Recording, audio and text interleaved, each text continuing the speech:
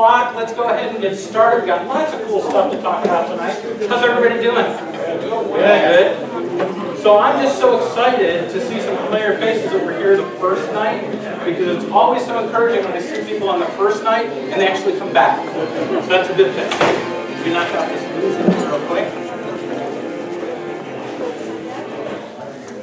So you guys feel like you're drinking from a fire hose? Yes. That's the way it's supposed to be. We're trying out a new microphone gadget, and I feel like that guy at the fair that is sitting back and showing you how to use the Petco knives and how to use the pans. So we're going to try that out and see how it works. Okay, a couple things before we get started. First of all, make sure you get your test from last time so you can work on your test again tonight. I've also got a sign-up sheet here for you. How many of you signed up for your bees so far? Okay. How many of you still need to sign up for your bees? There you go. Here's the list you're going to want. And I'm going to put it over here with Elizabeth, our treasurer. So if you want bees, we need your name, your phone number, and then the number of packages that you want. And it's the Italian bees that you can sign up for now. They did order some Carniolans, but that order is already complete. All the bees that they could get of that flavor are now sold. So if you want Italians, and man, I'm so much feeling like QVC right now. So if you want bees, Italians is the flavor that you're going to get this time. So there's that. So let's see. Any announcements, Ted? Yes. Yeah.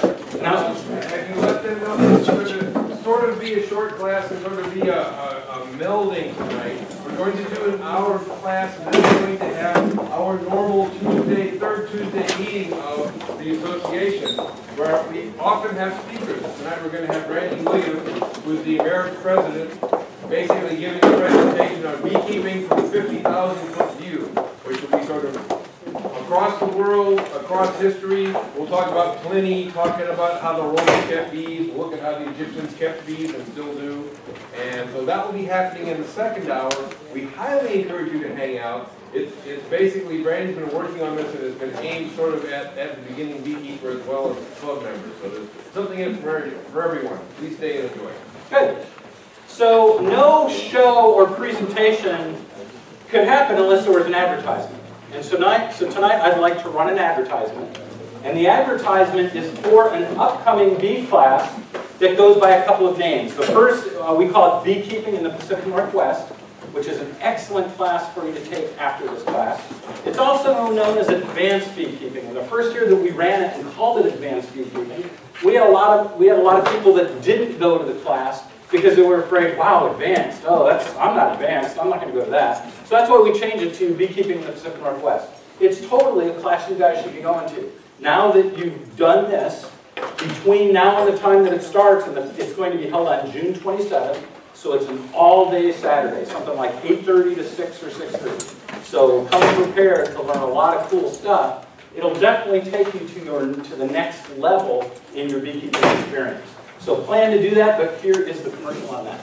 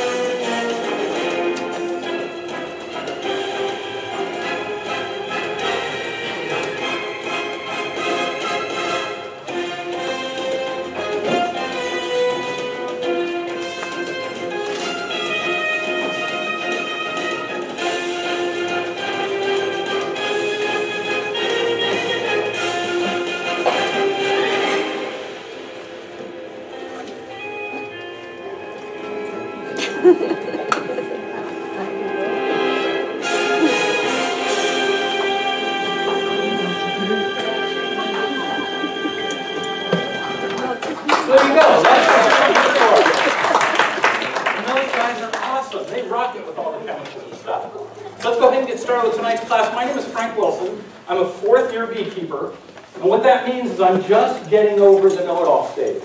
So I find that when you first become a beekeeper, you read all the books, you read all the magazines.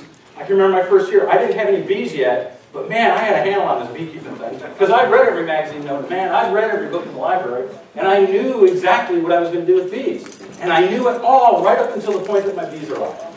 And of course, all that went out the window. But I continued to learn and study, and I continued through the first and second year thinking, oh man, I still got this in wire. Well, now I'm entering my fourth year, and I don't have a clue. So what I'm going to share with you tonight is swarming. We're going to be on chapter 5, page 22. And it's swarming. So I'm going to share with you some stuff. Think of beekeeping as an onion, and when you cut into an onion, you have all those layers. That's what beekeeping is about. There's so many layers to the whole thing called beekeeping. So tonight I'm going to share with you maybe layer 1 or layer 2. I guarantee you there are people here in the room that know a whole lot more about swarming or how to prevent swarming. Seek those people out. You're going to have an opportunity to cross-pollinate with other beekeepers tonight because, as George had mentioned, Ted mentioned, we're going to have the club meeting afterwards. Ask all these kinds of questions. If you want to know how to prevent swarming, I'm going to show you a couple of ways, but ask people who do it every day. We've got some pretty serious beekeepers for you. So, let me jump into the presentation part. So, here's the deal with beekeeping, and maybe you're already starting to sense this. If you line up 10 beekeepers and ask their opinion on something, I promise you're going to get at least 20 opinions. And the reason why is because not only do we change our minds a lot, not only do we one season try one thing and figure, well, that didn't work, so the next season try something else, but I think as a group, we're pretty schizophrenic. You know, some years we do something, some years we do something else, so just run with it. Somebody will give you an answer, try it for yourself. Don't be afraid to experiment. This is kind of a fun hobby for that. So just jump in and try it. Any one of the topics that we cover can just get so in depth. That's one of the things that attracted me to beekeeping, is that there's just so many facets. I mean, you can take bee biology or communication through pheromones, larva development, housekeeping and roles that different bees play, construction of a hive, bee diseases. Any one of those you can spend a whole lot of time just studying and getting into. And so take that aspect. As you go into the hobby, really dig into the things that excite you and get you jazzed up about it. So tonight we're going to spend about an hour. That's what I've got, an hour to cover this fascinating topic that you could literally spend hours or days talking about. So a couple of things I want you to be sensitive to as you go through is, during this presentation, I'm going to be talking about how to make a split, or how to raise queens, or talking about queens.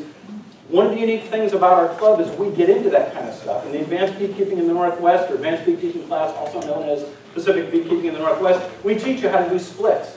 So get into that, learn how to do that. We have a queen rearing group and a queen rearing class. So get into that if that excites you. And you don't have to do it all your first year. So don't feel overwhelmed. Don't feel like, oh my God, I got to run down and do all this stuff. Take your time. Each year, add something new to your brain. Try something else with your hives, and just see how things go. So, shout out some answers. When we talk about swarm, what do you guys think about?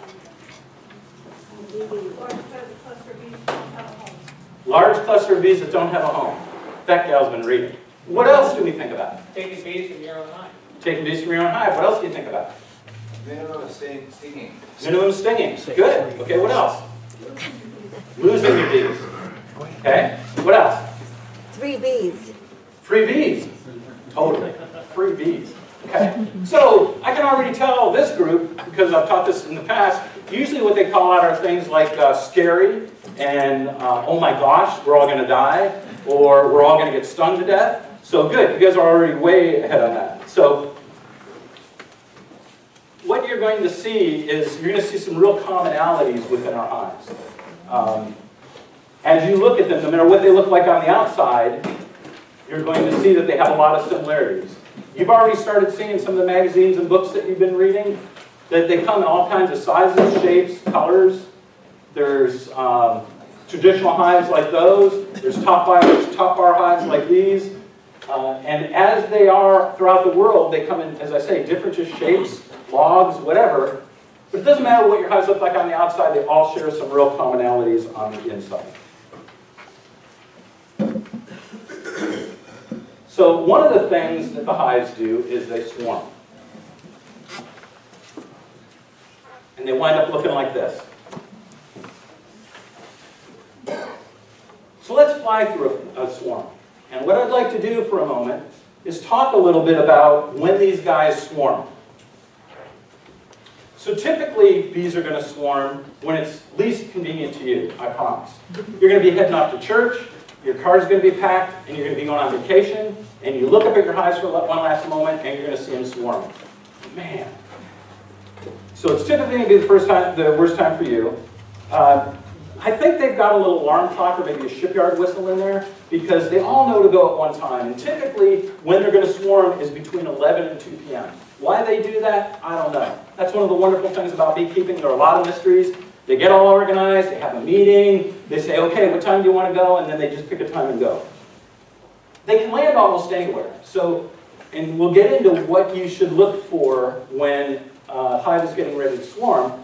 But they go through a process in which they start building up, and they actually start communicating, and there's times that they'll actually put their queen on a diet. Because queens, typically after they're mated and they're in the hive, they get a lot larger than the other bees, so much so that they don't fly. So if indeed they're working up to a swarm, they will often put their queens on a diet, so they slim down. So for those of you that put queen guards on the front of your hives, although that is a technique, because often the queens are slimmed down by her hive, often they'll be able to get through that. So not a foolproof item. But the whole point is, get her slimmed down so that she can fly.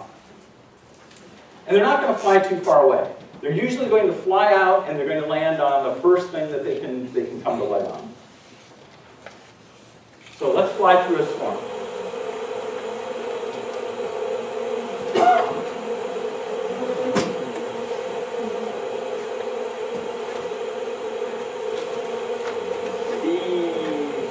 So if you ever have a chance to walk around when there's a swarm like this, it's actually a lot of fun. And if you just stand there, don't be swatting at them, don't be none of that stuff. But if you're just out there walking among them and they're swarming, it's a pretty amazing feeling because you realize just how small you are, and even though they're small, how big they are because of their mass number. And yes, there's always that niggling little thing in the back of your head that says, oh my God, what if they turn against me? But that's just part of beekeeping. You'll get over that and you'll work your way through it. So typically when the hive swarms, the first one out is called a prime swarm. And it typically takes, the prime swarm takes your queen with you. So the queen will go and about half the colony will go with them. What the queen leaves behind and the colony leaves behind is enough brood so that the new colony can create another queen. Often, they've already begun that process by building a swarm comb. So we'll talk a little bit about what the swarm comb looks like here in a moment.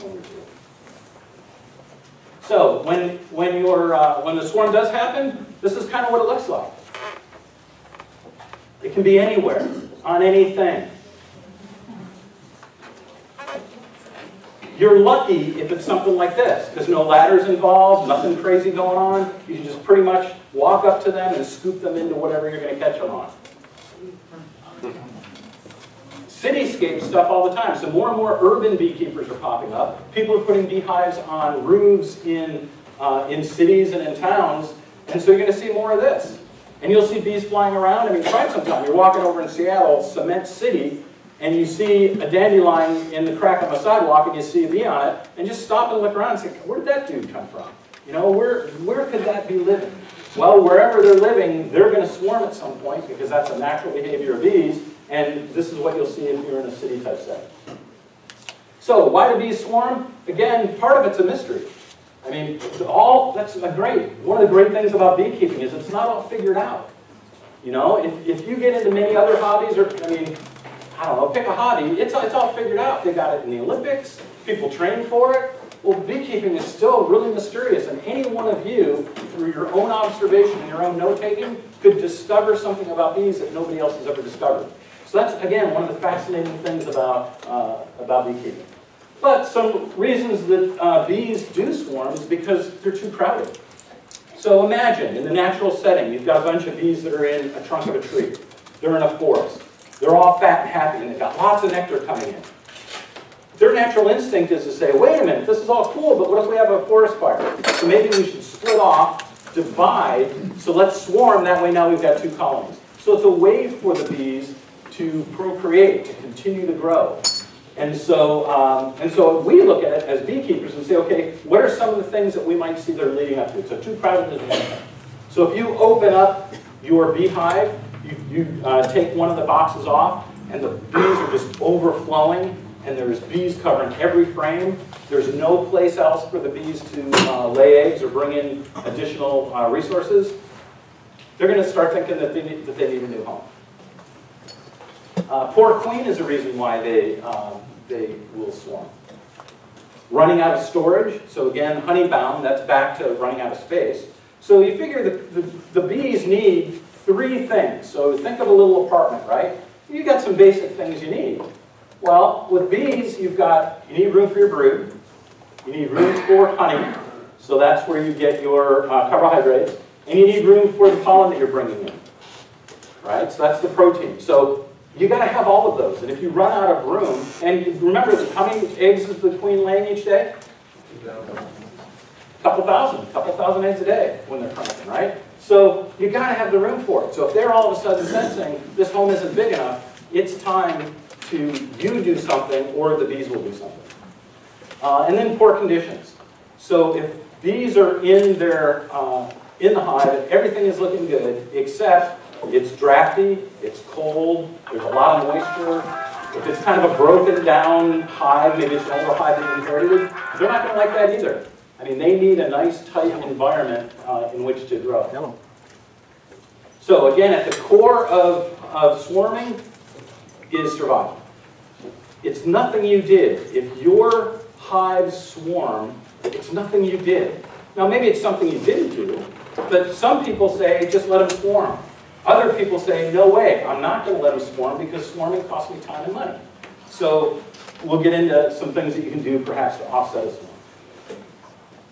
So, signs of impending swarm. So, we've talked about the conditions under which a swarm might be meeting. You might be seeing a swarm, or that the hive is getting ready to swarm, the conditions. But fast buildup of population. So, when do you usually see a huge population boom in your hives? Spring, absolutely. So, you're going to be getting your bee packages here in another month or so. From then on, the potential for swarming is imminent, because they're going to be growing. They're going to be going from a little 3-pound package with about 10,000 bees up to 60, 70, 80,000 bees. And so there's going to be this big upswing. So you need to keep up with that if you want to prevent swarming. So if you start seeing this huge buildup of population, that's a little flag to say, okay, this is a swarming issue.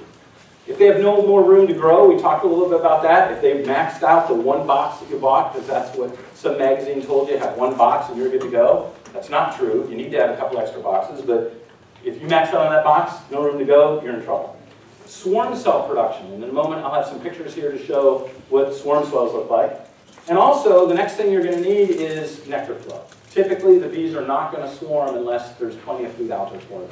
Yes, they'll gorge on all the honey that they can get before they swarm, and they'll take as much as they can with them, little to-go boxes, and they're flying around with little to-go boxes of honey. So they're gorged on all the honey, but they need to know that there's going to be plenty of nectar coming in when they get to their new location.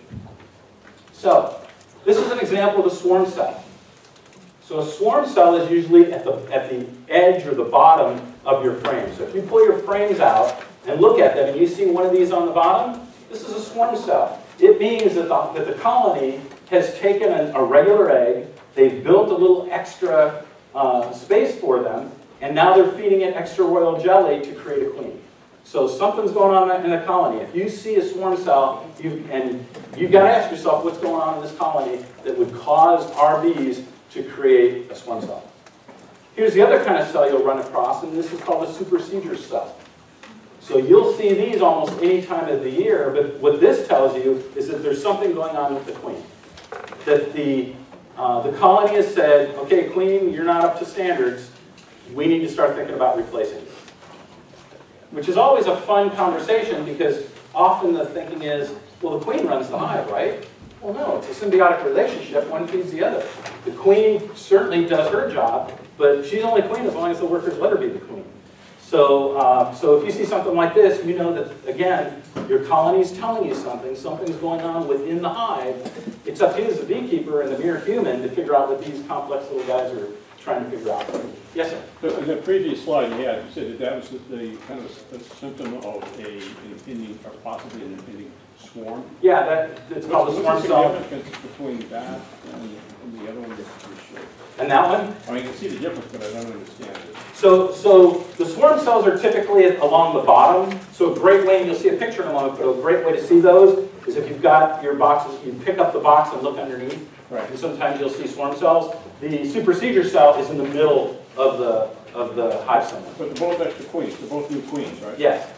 And why they do that, I don't know. I mean, if there's somebody that... And this is just a pattern that's been noticed. When you see them on the bottom, maybe it's Swarming. You see it there, they're just going to replace the one queen that they got. Correct. Not likely to be a swarm. Right. Well, I mean, there still could be. Now, Yeah, right. so one of the rules, the bees don't read the same books that we do. You know, they do their own thing. We think we know what's going on. So could the bees put together one of these and then go and swarm? Absolutely. You know, they figure out their own thing. So, what kind of cell is this? Okay, and what kind of cell is that? Cool, good, you got that done. Question? Yeah. On the one slide you showed there were two swarm cells. Is it possible there would be more than one supersedure cell? You can see multiple supersedure cells, sure. So if you went in, if you saw one supersedure cell, chances are you're going to find others because the condition or the concern is within the hive that they need to replace, and often they're not going to do it with just one because that one might not make it. Yes. Backing up for a second, you mentioned about having more brood supers on hand in case you need them. Every picture I've ever seen on a line trout and Clyde has two deep brood supers. Is there ever time to put a third one on there, or does two deep ones contain a hive? So no rules. There's so typically, so when you get your package of bees, you're probably better off just to have one box. Let them grow into it, and then you put the second one on. And then from there, you'd probably put on shallows if you wanted to collect honey. Typically, the hive is going to do well with two deeps. Does just fine with that. Is there a time that you'd ever put on a third deep? I suppose. I've not seen that. But you know, here again, you've got to try to interpret what those guys are saying to you and then kind of react to it. I would suggest that if you've got to a point where your population is so big that you think you need to add a third deep, you'd probably talk about splitting it out. Yeah, something that they say is they figured out is that when a swarm looks for a hive, their optimal size is about 40 liters or 10 gallons or so. So you figure 2 5-gallon buckets worth is the space they're looking for. You look at the size of 2 deeps, that's pretty close to the same sort of thing. So that's what makes the bees happy. They'll go in more or less, but if you have less, you're probably going to want more. And so that's why the 2 deep winds up being pretty much accommodates, you know, as many bees as you're likely to have in a single hive. They can't take the whole side of a house, though. You know, Is it just a volume thing, so in 4 shallows they could place a 2 deep? yes, they probably could. Yeah. In other words, I have some 8-frame westerns that I use, and 3 8-frame westerns are about the same as 1 deep. So when I put bees in, I put up 3 of those guys, and that's about enough for a single small hive. Then you start adding more. Just easier to have Yeah, 2 deep if you're going to start. Yeah. Looking at volume and surface area are a good thing to start doing if you begin to understand beekeeping. How much surface area do they have for making home, and how much volume do they have for putting all that in? Sort of the calculations that we were talking about. So one of the benefits, kind of going to that point, and it's easy to go down little cul-de-sacs in the conversation. So to the point of yes, you could have 3 or 4 shallows equal 1 deep. The drawback about that is the brood chamber is broken up because you know there's a seam between each of the layers. And if you had to move it, you'd be breaking up the brood chamber. So granted, if that's all you've got, that's all you've got. You make the best of it. But in a best world, I would say you're better off to have deeps because in that way the brood chamber is intact. You can move it and not mess with anything, and it's a little better environment.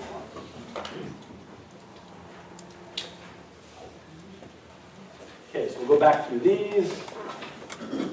So, I mentioned earlier, this is a great way to look for swarm cells. You're out working your bees, you just tip it over on the end, you can kind of look underneath, and this is where you're going to see the swarm cells on the bottom. So, let's see, so we covered all that. Great.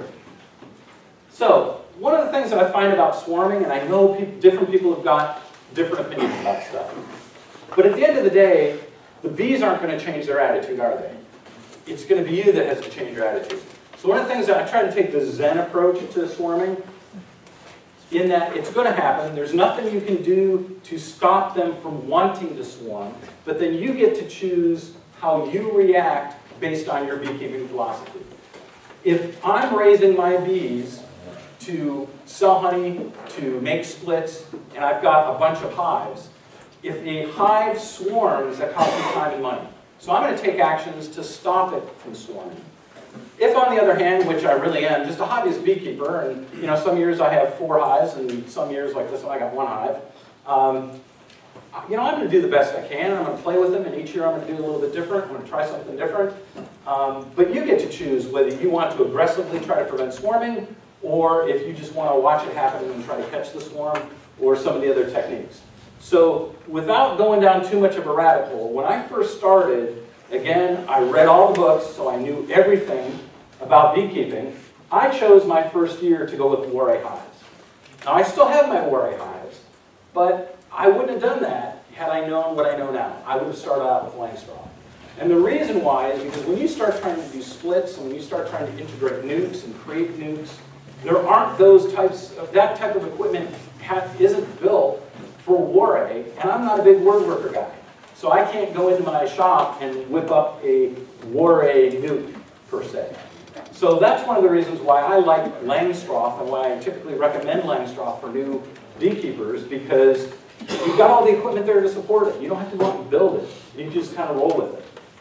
So back to the attitude, it's all about yours. So swarms are going to happen. You get to choose how you're going to react to it. So this is one of those poems or one of those sayings. God grant me the serenity to accept the things I cannot change, the courage to change things I can, and the wisdom to know the difference. Swarming, you can mess with it, but the bees are going to want to do it. Sort of like the teenager that's going to want to go out and get into trouble. Part of the deal. So, pros and cons to swarming. So some of the pros to it, as a young lady mentioned in the back, you just double up, you get free bees. So if your hive swarms and you're able to capture that swarm, heck, bring them back, put them in a box, now you've got 2 hives. You just divided it up. So that's a pro for it. So a great opportunity to grow your apiary. The con, though, is that now you've got 2 weak hives. You've got the hive that it left that may just be bordering on queenless or maybe a queen right around the corner. So that slows down the whole thing. You've now got half the colony there to collect resources. And then you've got the other half is on the wing. They don't even have a new house yet. And even if you do get them into a house, now you've got essentially a package of bees. So that's part of the con. And again, going back to if you want to do beekeeping to create honey or create any kind of revenue, that anytime the bees slow down, that's costing you time and money. So there's some pros and cons, and it can go either way. So let's get into what are some options that you've got. So you know the springs have been coming, and the hives are going to want to swarm. So what can we do to prevent it? So one of the techniques that you can do is just go in and pinch all the swarm cells. Well, my wife doesn't let me do that. In fact, we don't even pinch queens. We have a queen retirement condo off to the side. So that's where they go, because that's how we roll, right? All good. So you could just go in and pinch the swarms. Well, the challenge is you pinch the swarm cells, but you still have the conditions and you still have the drive. The bees still want to go swarm. They have that need to swarm. And you've got the conditions, maybe overcrowded or what have you. So I would suggest just pinching the swarm cells isn't the answer. A cool thing to do with the swarm cells is collect them and maybe put them in other hives that don't have a queen, or if you're intending to break out and do a split or something, that's a great way to get another queen for your group. There's a system called the Demeray system. Now I'm only going to touch on a couple of these today.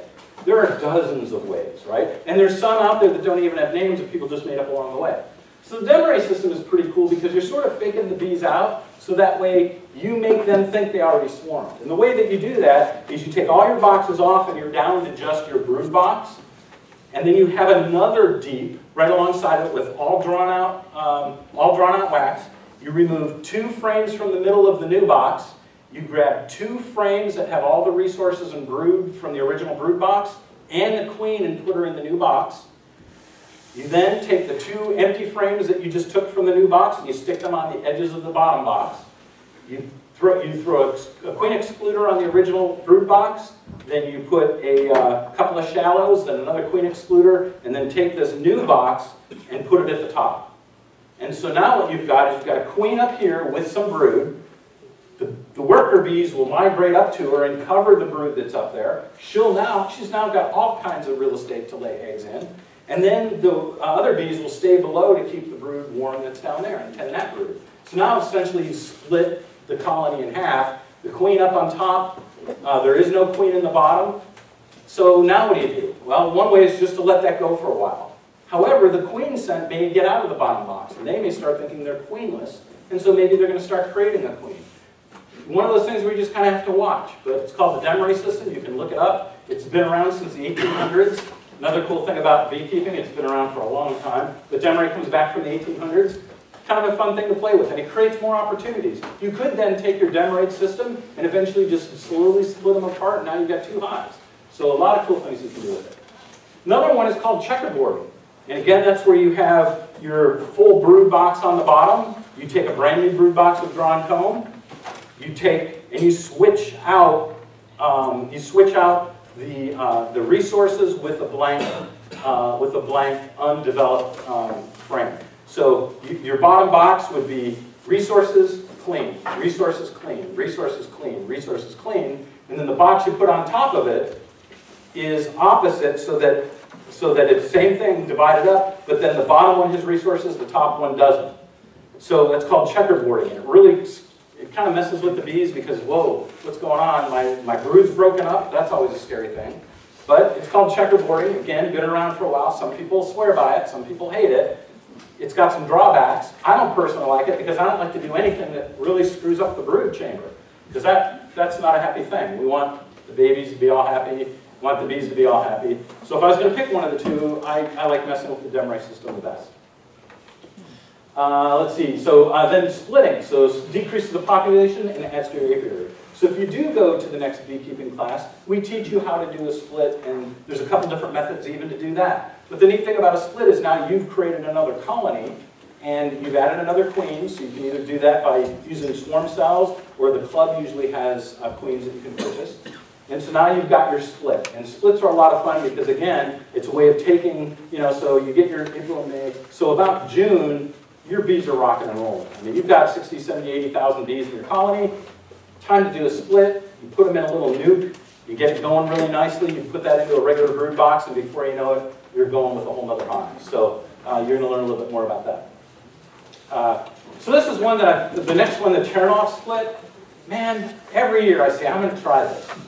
It looks really cool, and it'd be great to videotape. So here's the deal with the Chernoff split. So you've got your hive that is just rocking and rolling, overflowing with all kinds of bees. Maybe they're getting full. There's lots of nectar flow. What you do is you take and you lay out a sheet in front of your whole hive. You build this little ramp with a gap so that the bees can walk up the ramp and then either form in a cluster or jump across to the hive. And then what you do is you take your hive and you dump them all out onto this sheet. Now obviously you're going to do this on a nice sunny day, no rain. You dump them all out on the sheet. Wouldn't that be fun? And then you stack your boxes back up. And so now the bees are all out here saying, holy crap, what did you just do to me? Well, they start forming up and they walk up this little ramp. The ones that are going to take care of the brood, they jump back into the hive. That gets all populated. Then the ones that we're going to swarm anyway collect underneath. You take that group and put them in another box, and you've just essentially done a split. What you've done is you've artificially instigated a swarm. You've kicked them all out and said, okay guys, figure it out. So, this is an example where YouTube and the internet can be a dangerous thing. Because I was a moderate beekeeper until I saw that, and now I want to try it. So, turn off split, kick them all out, and figure it out. One of the things you can do is start setting out swarm traps. That's a fun thing, and I'll show you some pictures of those here in a minute. The other thing you can do is just let it happen. They're going to fly, they're going to fly. I'm going to get, and I mean, this has happened to me a couple of years. The first year that I did it, it's like, okay, I've got too much going on in my life. I know I got my bees. They're going to swarm. I'll watch them. Whatever happens, well, they swarm. I didn't get the swarm. Okay, that didn't work so good. So the next year, I'm setting up swarm traps. So that's my way of doing it now. So Although this year I want to get more into the splits. So this is a typical swarm trap that you can buy pretty inexpensively. I think they're about 29 bucks or something. They're the pressed paper like they make flower pots out of. Hanging up in the tree, I recommend putting in a little piece of cloth with some lemon, stem of lemon in there. Even throw a chunk of, if you've got a chunk of comb, throw that in there too, so that way you have kind of a sense.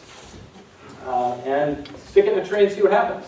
For this guy, caught a nice swarm there. And some people go so far as to actually create almost what look like wooden boxes, nuke type boxes. They put some frames up there, and they just hope some bees move into it. This would be really good if you're living in a neighborhood in which you know there's a lot of other beekeepers. That'd be a great way to help out the swarm thing, right? In my neighborhood, I have so many, I think I might be the only beekeeper for at least a few miles. And as you know, bees fly 3 to 5, and not so much when they're swarming. They only, I would say, typically when they're swarming, the initial fly out is within hundreds of yards. And then from there, they figure out where their new home's going to be, and then they put it in distance. So those are some of the options, and again, it's all about your attitude with the swarming. So here's the deal. You wake up one day, and your bees are swarming. Oh my God. What do? Sound the alarm? The swarm. We have visual contact. Identify a black mass. A moving black mass. We have been invaded by an enemy far more lethal than any human force.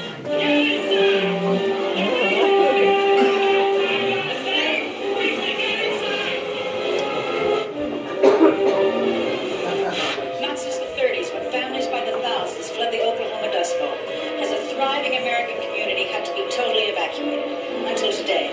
Its size is immeasurable. Its power is limitless. Its enemy is man. The war that I've always talked about has finally started. Mile by mile, city by city, it moves, leaving in its wake a path of destruction.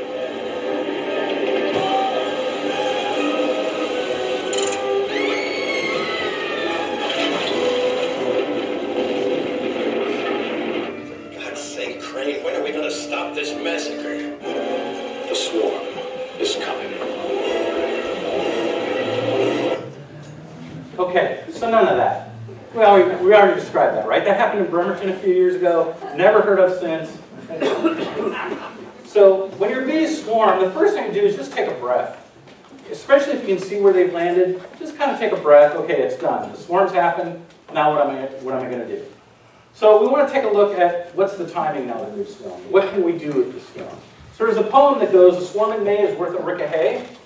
A swarm in June is worth a silver spoon, and a swarm in July is not worth a fly. And the reason for this is because if you get a swarm in May, that's sort of like getting a new package, isn't it? That's about the time we get our packages. They've got all season to do their thing. They've got the whole season to build up brood and build up a strong colony and collect enough resources so that they can make it through the winter. As you start getting into June, still good, not so much of a nectar flow as we go in, but still, I'll take a swarm anytime in June. I still got time to either feed it or maybe some of the blooming towards the end of June, first part of July, and there's still a good chance they're going to make it through the winter. They'll be able to build up enough resources. But the challenge is you have a swarm in July, September, October, no way, although they typically aren't going to swarm that late. The later you go in the season, the less chance they're going to have of being able to build up the resources necessary to make it through the winter. I mean, that's the whole game they play, isn't it? They're real small when they get started in their hive in the beginning of the year because they're just coming off the winter. They start ramping up. The queen starts laying more eggs. The more and more workers, because now the eggs start hatching, more and more workers are out. Now things start coming into bloom. We get the nectar flows. They start growing in population, get up around 60, 70, 80,000 bees as the summer wears on. But then the cycle begins to wane. And you start getting into August, they start winding down. October, not a lot in bloom, not a lot of nectar. The queen starts slowing down her egg laying. About September, October, you'll see the bees kick out the drones. Kind of a drag to be a male in the bee society because the drones get kicked out, and literally you can watch the workers push the drones out and not let them back into the hive. They're pushed out to die. Why? Because they're here for one thing and one thing only, and that doesn't happen in the winter. So all they're there to do, all they would be doing is consuming resources. So they're all kicked out. the hive gets small, the cluster gets small and tight, and now all the queen is doing is laying just enough eggs and just enough brood so that there's enough workers to take care of the hive throughout the winter. And then, of course, you come into the spring and start all over again. So that's sort of the quick cycle. So that's why, depending on when you get a swarm, or when your hives swarm, is of what value it's going to be. So, and so where did the swarm land? So hopefully in the pictures that I showed you, the swarm may have landed on your neighbor's fence real low, or in one of your small trees that you just planted. That's great. Yeah, in your dreams. It's always happening at the worst place. It's happening at the top of the telephone pole, or it's happening high up in a tree. But assess that. So how high and on what surface? So you get a bunch of bees on the side of a brick building, that's a little delicate. You know, it's hard to scrape those guys off without hurting them. If you get them on a branch, then you just clip off the whole branch and put the whole branch in your box. That's pretty handy. Doesn't happen often enough. And so now and so the other thing you want to do is when you go after the swarm, look out for dangers for yourself. I mean, don't just run up there with your ladder and say, okay, I'm going after it, and you're climbing up the telephone pole and at the top of the big power transformer. Don't be doing that. So take a moment, take a breath, take a step back, say, okay, if I'm going to collect the swarm, how can I safely do it? Yes, I want to get the freebies. I get that. But I also, it's not worth dying over. It's not falling out of the ladder and breaking my leg over. So take a look at the situation first. Yes? Hi, vacuum cleaners. Do you recommend them, and which ones do you recommend? Not Dyson. Dyson does not make a good so as far as those things, so I'll show you a vacuum cleaner here. So one way to do it is just with a bucket on a pole. This is a pretty safe way. I've got one of these rigs. You can carry that in the back of your car, so that way if somebody calls and says they've got a swarm, you can just quickly put that together. So that's pretty good. But here again, if they're on a flat surface, that's not going to work so much. Here's the vacuum cleaner idea that you were talking about. Not just any shop vac. You do have to put together a little system so that the bees get gently sucked into a box separate from the whole rest of the vacuum system. One of the cool things about beekeeping is we've got a lot of gadget freaks. And so as you attend some of the club meetings, some of our members will bring in their gadgets, and they're all proud of these gadgets. They come in with a super Wamperdine looking bee vac thing, and they're more than happy to share with you how they built it, the parts they needed, and what they did to put it together. So yeah, bee vacuum is an awesome thing to have. Sometimes it can be this easy, where all you need is the box, and you just walk up and kind of escort them in, and off you go. You've got a whole other colony. But here again, it happens all too few, not as much as you'd like. So now that you've caught your swarm, so you've watched your colony, you've seen the conditions, you've seen the time of year and the nectar flow, and so you finally get to a point where you say, okay, they've swarmed, now what do we do? Yes? Once they're in a swarm, how long do they typically stay in that mass? Great question. So what happens is when they swarm, and if it's so primary swarm take the queen with them, they go out in mass and they hang out somewhere. Usually they're going to be there typically from about 12 to 24 hours because remember, they have no resources other than what they brought with them. They got their little backpacks. That's all they got with them. They're out in the open, so not a lot of shelter. And what they want to do is get there and as quickly as possible decide where their new home is going to be. So this isn't one of those things that if you see a swarm in a tree that you go do something else for 5 or 6 hours. If you see a swarm in a tree, you want to get on it because they could be there from just a couple of hours up to maybe a day or two, but typically not too much more than that.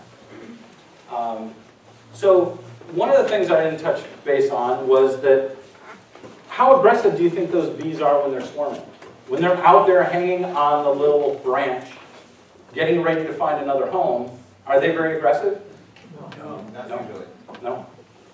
So that's why when people talk about the swarm moving in and oh my God, the world's going to come to an end, they're all happy in that they're full.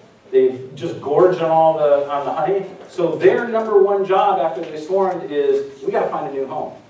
You know, where the heck is a real estate broker when we need one? We need a new home. So they're not going to be aggressive. Now, could you go up and mess with them and get stung? Absolutely. But I would suggest if you approach a swarm gently and easily and slowly work them in the way that you want to, they're typically not going to give you much of a hard time. Not to say you won't get the gnarly ones from time to time, but for the most part, you can get in and work them. So now you've caught your swarm. So they've done their swarm thing, and now you've caught the swarm. So now what are we going to do with it? Well, a lot of what you're going to do with it depends on the time of year that they swarm. Going back to, if it's a swarm that you got in May or June, that could be another colony for you. But on the other hand, if it's a swarm that you're capturing that's in maybe July or August, maybe not, because remember they left behind a weak colony, and they're a weak colony. They're never going to make it through the winter. So one of the things you may want to consider is either combining it back to the colony it came from, or combining it with a weaker colony. And there's a process you go through to do that. Obviously, if you're going to try to combine it back with the colony they just came from, well, they prepared for their departure by creating another queen or creating swarm cells. You're going to need to go in and address those because you can't have two queens in a hive. Or if you're going to put it back on a weaker colony, you're going to have an extra queen in there you're going to have to do something about. So that's when you break out your queen retirement box and kind of figure that whole thing out. And you don't do that. I'm being facetious. Most people just pinch them. Not where I live. So you can combine it back as the others. You can start a nuke again if it's early in the year. Just take those little dudes, put them in a little nuke box with 5 frames or so, and just get them going, get them all situated. Then as they grow out of that, put them into another brood box and start building another colony. So that's a good one. So regardless though, when you capture that swarm, it's just like getting a package of bees, isn't it? So your package of bees, when it arrives, it'll have the queen, which the swarm has. It'll have a canister of food, which the bees don't bring with them, but they've got it in their bellies, right? They've got all the food that they need for a couple of days, but they've got no home. So what you'll want to do is get them into a home and then feed the heck out of them.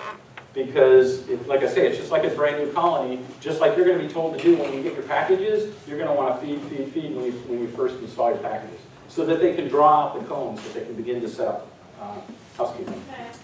So they send out scouts to go find a new home. So if it's up too high and you had a box to put there with the lemon or some honeycomb, would they be drawn to it? Is it within their area? So great question. I've got a video here at the end that I'll show, but what happens is when they go out, and there's a guy by the name of Dr. Thomas Seeley that has done a lot of studying on this. So the bees do their swarm thing, and now they're hanging on the side of a fence somewhere. And so they're saying, okay, we need to find a home. So indeed, they send out scouts. And these scouts go out in different directions, and they look at possible contenders for a new hive. And so if you've put up a swarm trap, or you strapped a nuke to a tree somehow, hopefully the scout bees will find that. And then in the Honeybee Democracy, which again is a book that Dr. Seeley wrote, he talks about how the bees actually come to an agreement in a democratic fashion about which hive is the best hive for them to go to. So he'll do a better job here in a moment on the video, but just to give you the quick rundown, the bees go out and scout, you'll have 4 bees that come back. And they each tell the rest of the bees, I found a good place. And they do a little dance, and they do a little waggle dance in a certain area, and it communicates to the other bees, hey, dude, I think this is a really great place. It's got 4 bedrooms, 3 baths, and 1,400 square feet. And so what they do is they tell each other where the conditions of the new hive could be, where it's located directionally, and then a couple more scouts will go out and check out, and they'll come back. And so now you'll have 10 bees promoting one location. Another location is only getting 2 bees promoting it. And so before you know it, enough scouts have gone out and checked out. Now you've got a bunch of people voting and saying, or a bunch of bees voting and saying, hey, this is a really good location. And that's when the whole swarm takes off and goes to the new location. So it's pretty fascinating. Again, this is one of those topics that you could spend a whole day just talking about swarming. Yes? I'm going to go ahead and ask a dumb question here. You said bees, when they swarm, they usually don't go very far, right? Like you said you're pretty much the sole beekeeper within a mile area, within a few miles. If you know there's another beekeeper a couple blocks down from you and you see a swarm, is there some kind of bee etiquette? Bee etiquette. This might be my neighbor's bees that left his hive, you know, what I mean? So, if there was a beekeeper down at the end of the road, and I knew mine didn't swarm and his might have, I want to get along with all my neighbors. I'd probably give him a call and say, hey Joe, I got a swarm here. Did one of your hives swarm? And I'd probably help him catch it. But I mean, is that common among beekeepers? Oh, beekeepers work real well together. Okay. Yeah, no. One beekeeper is going to try to put something over on you. But on the other hand, if I don't know any beekeepers and there's a swarm near my yard, totally fine. I'm all over it. Right. So it's not like the guy's going to come up and I'm going to say, okay, describe the bees to me. I don't know how that works. Ted. Something you'll find out, it'll be hard to do your first year if you're starting from scratch, but subsequently, when you have a swarm, one of the most valuable things that you can possibly give your bees is a frame of drawn-out comb. Because they don't, if you put them in a box, all they have is a box. They don't really have a home yet, and they're going to have to make that by basically turning honey into wax. If you can give them a head start, if you can give them one frame of comb, that gets them so far ahead because the queen can immediately begin laying, they can immediately begin doing the stuff that they do to be bees, and it's an enormous leg up for them. Success and failure. Okay, so again, now that you've caught your swarm, what are you going to do with it? If you do turn it into a separate colony, feed it, feed it, feed it. So at the end of the day, there's no hard and fast rules about how to do this thing. The point is to enjoy the moment and identify this as the opportunity that it is. It's not a scary thing.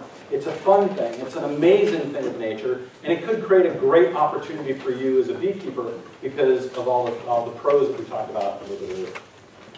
So this little 8-minute or so video is beyond the basics, and this is Dr. Tom Seeley that you're going to see talking. And he's going to show you, essentially what he did is he went out on an island that had hardly any trees and no bee population, and he brought bees with him. And then he set up targets and watched the bees swarm, and he created safe zones for the bees to swarm to, and then they could sit and watch and observe that swarm before it chose its next house.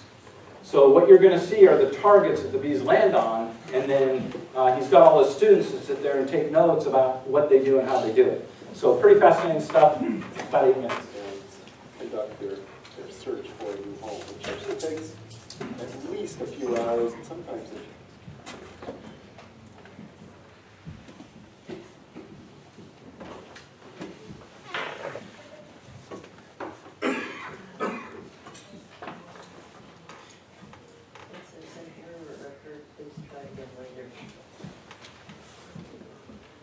They wait for you, and then they work, and then they strike. Nobody's sure what.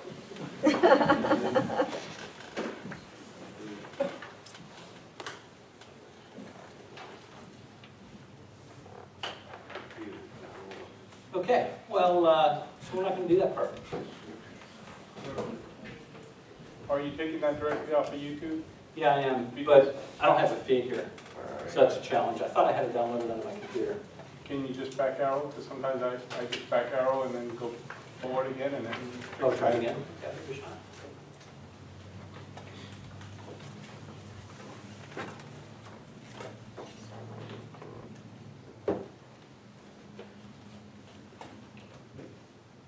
So we can also try this, if you guys are really open to it, is while we're talking, I'll set up a wireless hotspot. So who has questions about anything that we've covered? Oh man, here we go. Okay, so we'll start back here and we'll work that way. If you find a swarm, I assume it's going to have a queen. How do you know if she's a maiden? Is she always going to be maiden?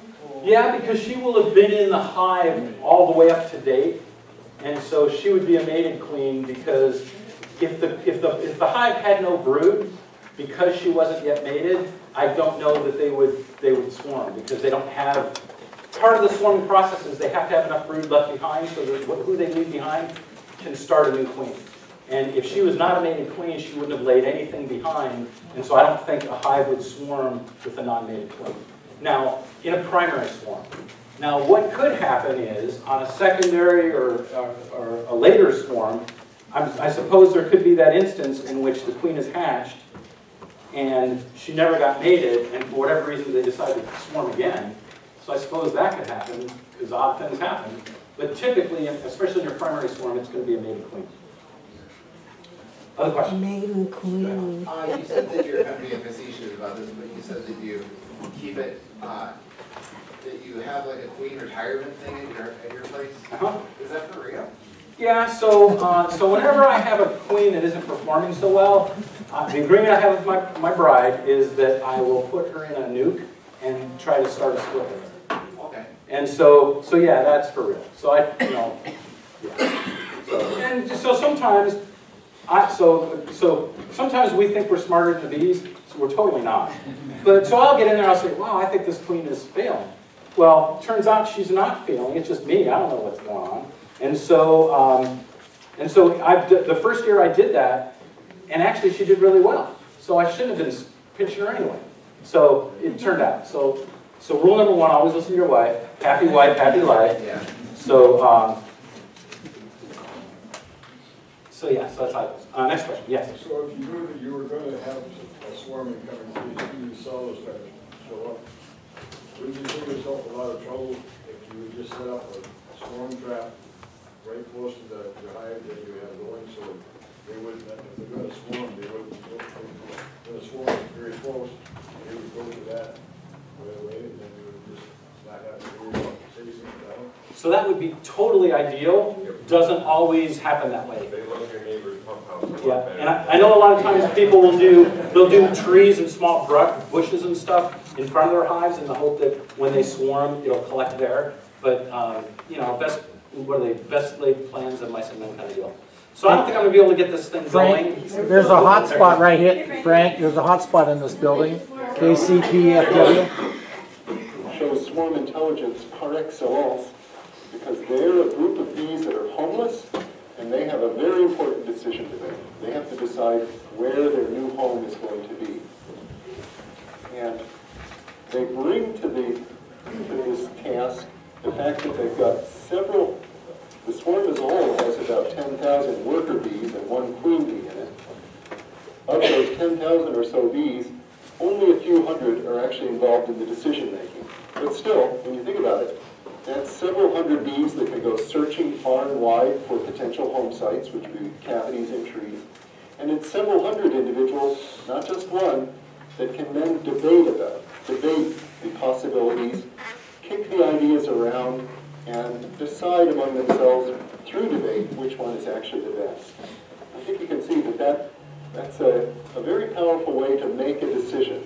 If you've got a group of individuals that are cooperative, willing to work together to find the options, talk about the options, identify the best one, and then agree to go forward with the one that's the best choice. So that's what we call swarm intelligence, and I like to investigate it with a real swarm, a swarm of bees. Okay, so that was the abbreviated version. Go on to YouTube. Direction to your site, or the direction of the web. And look up Thomas Seeley, and you can find a lot of this great stuff. Or get the book, The Hungry Democracy, which is an awesome book to read. So with that, I'm going to wrap up the class part, and we're going to get into the club part. And so Ted, I think you're on. I have an announcement I'd like to make before we proceed. We're going to have an apiary playtime next week before the class at Stedman's in the apiary, which, if you're not familiar with it, is behind the gift shop. Stedman's is down in the yellow building out at the very end by the tree. It will be out and behind there where the apiary is. I'm going to try to be there. I'll be there by 4:30. I'll try to be there at 4, but I may not be there for 4:30. Everybody's welcome to come. Bring your veils. We're going to play with live bees, and we will get stung. Or I will get stung, and you can all laugh at me. We're going to do this coming Tuesday and the following Tuesday, so for the last two classes. And if you have any questions, send me an email. I'll be there by 4:30.